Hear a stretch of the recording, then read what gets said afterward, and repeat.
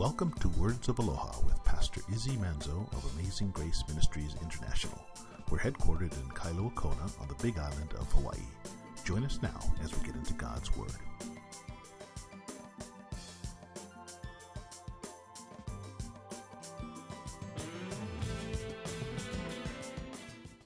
Paul knew this. He knew that his body now belonged to the Lord.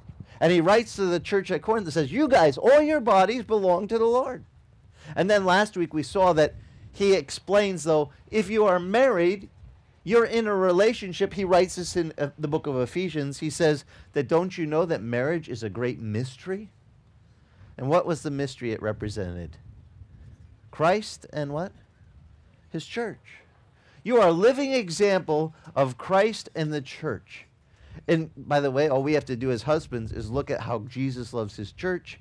Then we know how we're to love our wives. Right?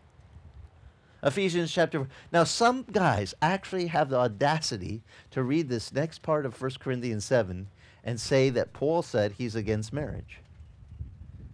I'm like, when we read this, would you look and see if you can spot, there's a verse that says why he's writing these words. Okay, and he's going to now turn his attention. Last week he turned his attention to the ones that were married. He said, if you're married, you have a divided attention with you present, your body belongs to God, but you're married now, so you also have to take care of who else with your body? Your spouse. He said, your wives, your body's no longer yours. It's your husband's. Husbands, your body's no longer yours. It's your wives. So Paul is saying, you kind of have some competition for your time allotment. You don't have the freedom, and this is what we're going to spot today. For the singles, and I know some of the singles are like, but I want to be married now. Paul would say these words to you. Let me show you. Turn to 1 Corinthians 7, verse 17. He says, only as the Lord has assigned to each one, as God has called each of us, in this manner let him walk. And so I direct it in all the churches. He says, was any man called when he was already circumcised? Well, he's not to become uncircumcised. And has anyone been called in uncircumcision? Then he's not to be circumcised. For circumcision is nothing. Uncircumcision, he says, is nothing. But what really matters is keeping the commandments of God. Now, what commandments did Jesus give us? Love one another, right? They asked him, the lawyer said, what's the greatest command? He said, how's it read to you? He said, well, love the Lord your God. Deuteronomy, Leviticus. The lawyer knew the law. He's like, love the Lord your God with all your heart, all your mind, all your soul, all your strength. And the second was like unto the first. What was the second commandment? You got it. Love your neighbor as yourself. Jesus said, good job. Do that. You'll live. And the attorney, wishing to justify himself, said, and who is my neighbor? And that's when Jesus, we're going to study this, by the way, on family night this Friday. If you want to come out, we're going to go over his answer to the attorney when he answers him how to know who your brother is.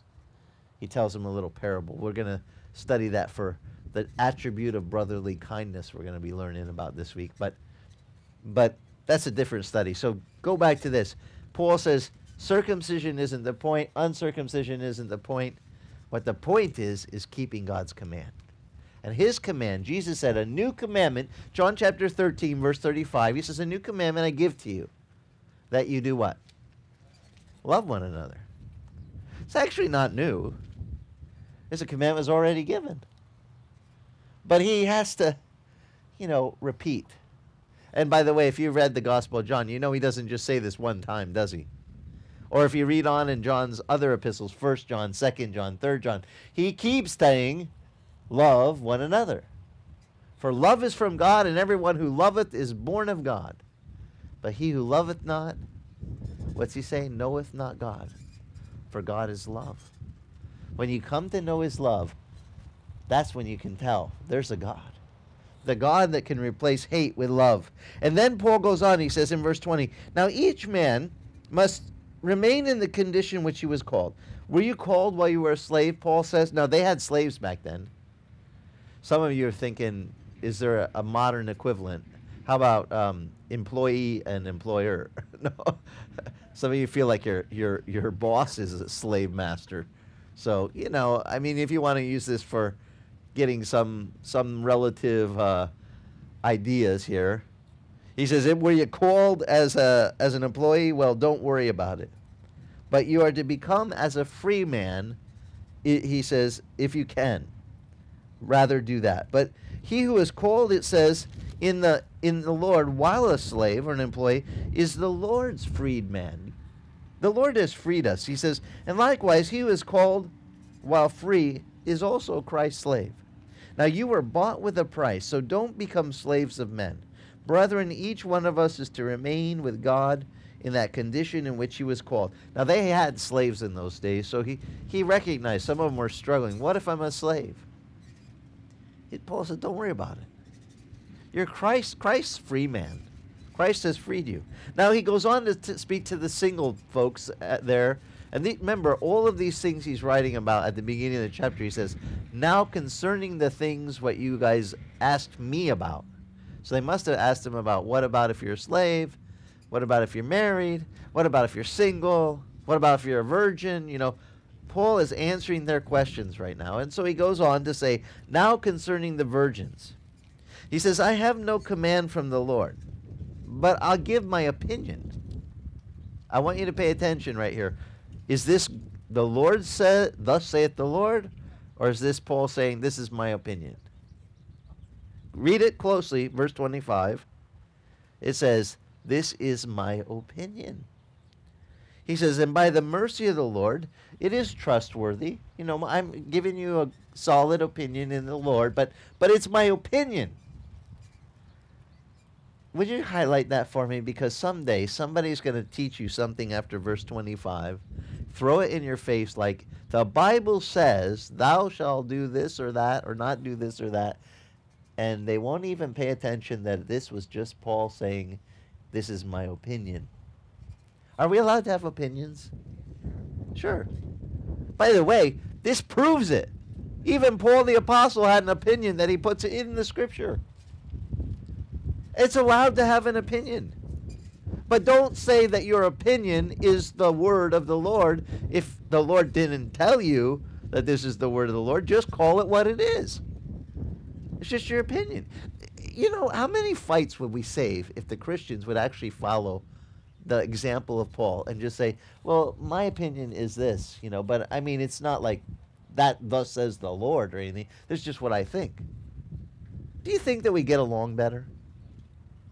I mean, if the Apostle Paul is willing to say, this is just my opinion, then I think we should take some notes. Maybe we should learn this phrase, that when it's not something God is telling us to say on his behalf, if you're not speaking for the Lord, you're not gifted with the gift of prophecy, and you're not declaring, thus saith the Lord, then quit talking like you are saying it's the Lord. Because somebody might take it out of context, just like they do the rest of this chapter. Let me show you what they do with it. You're going to crack up. They actually believe this is thus saith the Lord, and they go to read this to the poor people who are single. Ready for all you single folks? This is what they do. Don't take this wrong, okay? This is just what some guys that don't pay attention when they teach, how they twist the Word of God. And I don't like those fellas. If you haven't figured it out, I want to teach you it in context. Because it says here, Paul says, I think then that in view of the present distress, did they have distress in the days when Paul was writing? First of all, where was Paul writing from to the church at Corinth? Does anyone remember? Prison. Poor guy. He says, in view of the present distress that's going on, and you know, in light of the basic times that we're living in, he said, I think it's good for a man that he remain as he is. Now, are you bound to a wife? He says, don't seek to be released. Are you released from a wife? He said, don't seek to be bound. Okay, so he's saying, whatever circumstance you're in, live with it. Considering the distress of the times, why are you so trying to change everything? Just, he's saying, stay content with what you got. But not everyone can hear this, and he knows this. He goes on and says, but if you marry, what does it say? And if a virgin marries, she has not sinned. If you marry and you're single, it's not like that's a sin.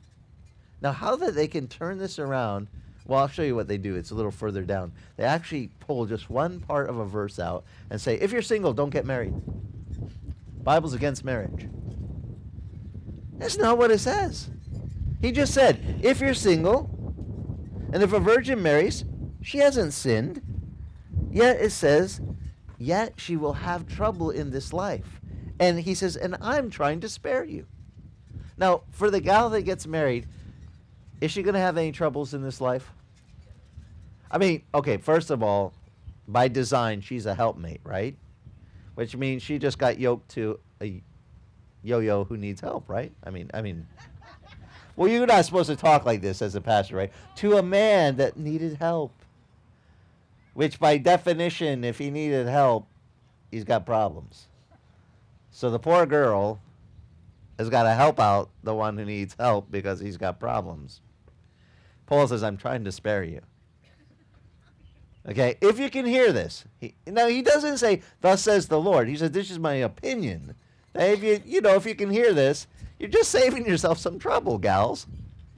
Okay, but listen to verse 29. But I say, brethren, that the time has been shortened, so that from now on those who have wives should be as though they had none, those who weep as though they did not weep, those who rejoice as though they did not rejoice, those who he says buy as though they do not possess, as those who use the world as though they did not make full use of it. For the form of this world, Paul says, is passing away. But I want you to be free from concern. He says, one who is unmarried is concerned about the things of the Lord, how he might please the Lord. But the one who's married is concerned about the things of the world, how he might please his wife. And his interests are divided. Now the woman who's unmarried and the virgin, she's only concerned about things of the Lord. And she may be holy both in body and spirit, but the one who is married is concerned about things of the world, how she may please her husband. Do you see how he's explaining that if you are married, you gotta, your body, you can't just, like the single person can say, here I am, Lord, with no other distraction, right? No other obligations. They're free to just be full out, here I am, I'm yours, Lord. You want to go on a missions trip, you're single, you can go. You want to go on a missions trip and you're married, guess what? You better talk this over with your spouse, right? I mean, now we're not just talking you got someone else involved here. And he says, now this I say to you. Why does he say this? Verse 35. This, you should highlight verse 35, because when someone pulls out this verse out of context, you're going to have the answer. You'll be able to say, didn't you read why he said this? He says why he said it. This I say to you for your own benefit. Not to put a restraint on you, he says, but to promote what is appropriate and to secure undistracted devotion to the Lord. I'm just writing to secure undistracted devotion. If somebody has the freedom to be full out, without distraction, focused on the Lord, do you think Paul wants them to do that? Man, he's like, I'm just trying to promote what's good. But if you're married, he's like, you have to remember you're still married. This is a picture of Christ in the church. Don't worry. He's not against marriage. He's just trying to make sure that the ones that are single understand. Now, if they could hear this in the way he's saying it, I think he's saying, to the ones that are single, you guys kind of have an advantage in that you get to have your full attention turned towards God without having to split your affections, so to speak. You don't have to think about your spouse and taking care of them and presenting yourself to the Lord. You've got no spouse to have to be worried about that, so you can just full out go, here I am. And Paul's saying, I'm just writing to you so that I just want to secure that undistracted devotion. I'm just promoting what is good. But the reality is you have to be humble enough to accept help. You have to. If God created woman to be a helpmate to men, and some guy says, I don't need her help. You know what? He just literally, the very purpose she is created for by God, a God-given purpose. And by the way, anytime that we do our God-given purpose, that's when we feel the most fulfillment in life, as men and as women. Whenever we're doing that purpose we were created for, there's a great sense of fulfillment. So to say, I'm not letting her do her purpose, forget that. I don't need her help. She can, she can go on a date with me, but, that's because I'm so great and she can, like hang off my arm and be like, I don't know. Arm candy, yes, come on. That's all I need, just arm candy. Do you understand that does not promote what is good? That does not promote what is, going to lead to the real fulfillment of the people in the marriage. It's not. You just literally cut off the girl from being able to do what God has gifted her to do. And she is gifted to do it, by the way. I already know this. Any men that have been married a little while can give an amen to this. Are wives gifted to help us? Amen? Amen.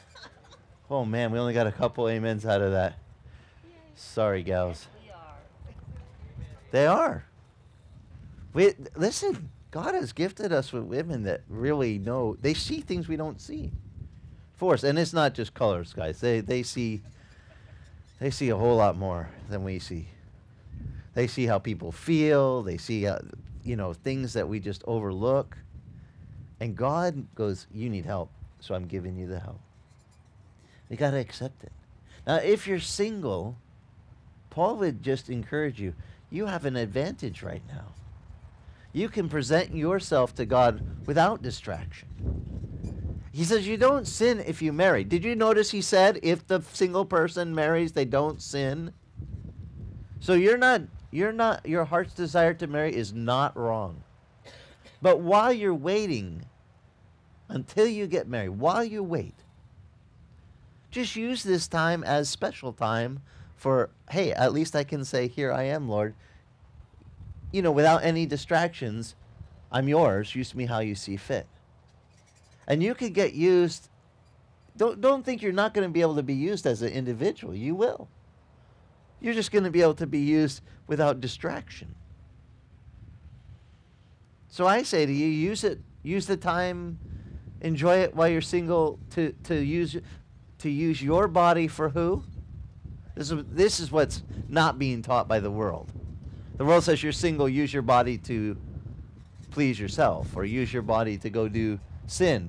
That's not the word from the Lord. The word from the Lord is use your body to present to God without distraction. Here you are, Lord. I give you my body. But the same goes for you married folks. You got to get up every morning and go, here I am, Lord. Your body, my body's your body. And it also belongs to my spouse. So help me live how I'm supposed to, right? We don't get a choice. Because we're representing Christ in the church as married folks. We have to live up to that. People should look at our marriage and go, that's what I want. Look at how Tim treats Joanne. There's something about that. I want that. And if they don't say that, then we got some marriage counseling points to work on. Because they should, right, Dan? They should see how a godly man loves his wife and go, that's attractive. That's what I want. And when they inquire, why is it like that? That's when we can say, because that's how Jesus loves the church. That's where I learned this. I'm just copying the Lord. It's a great witness. One of the greatest witnesses you can do for the Lord as married folks is just live your relationship out like it says in Ephesians 5. Men, just love your wives the way Christ loved the church. And people will go, wow, that's so cool. I want that. And the single folks around you will go, That's what I got to look forward to. Someday I'm going to do that too. We want to set a good example, don't we? And how to do this. Now, next week we're going to finish out the chapters. Just one more small portion left to go, and Paul's got a couple more words, just for, you know, those that are struggling in their singleness. Oh, we got dolphins. Oh, and we got swimmers jumping in, going, yeah. It's look at them. We got spinner dolphins, right? Just to end the sermon, we thought we'd have a little extra, you know, splash for you. It's suffering. It's bad. Poor people on the mainland, they got to project this on their wall. We just look at it for real. Thank you, Lord. Those guys are having a fun day, eh? Okay, let's go get our suits. Let's pray. Father, thanks for this time. Thanks that we could be together. Just pray that these words would sink into our hearts, our minds. They would help us, Lord, through this week. We also pray for Aaron. Thank you for his beautiful little boy. Him and Beth, we just rejoice. Little John Robert has come into our lives. And we also pray for Russ up there in ICU. Pray for his doctor and the doctor's dad, Barry, that you would be with them over in Oahu. Jerry, is it Jerry? Lord, and we just ask you to just take us, Lord, from this place feeling closer to you. Help us continue to draw near to you. You draw near to us as we leave this place, Lord. Be with us. In Christ's name we pray. And everyone that agreed with me said, Amen. Mahalo for joining us. If you'd like more information about us, go to our website, AmazingGraceKona.com, and click the link to follow us on Facebook. That's AmazingGraceKona.com. Mahalo, and God bless.